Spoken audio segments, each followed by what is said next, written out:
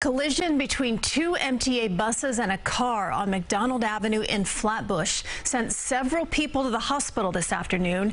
CBS 2's Shosh Bedrosian is there with the latest. Well, there's no vehicles left on scene here, but you can certainly see the impact of this crash left over at the intersection. Right now, you can see shards of glass and actually a person's sandal left behind. Their surveillance video that we obtained paints the picture of what happened here. Around 1:20 this afternoon, you can see a blue car driving down McDonald Avenue, crashing into two MTA buses, one after another. And you can also see in this video a woman crossing the street with her baby. Workers tell us that she was lucky to be alive tonight after that bus nearly saved her.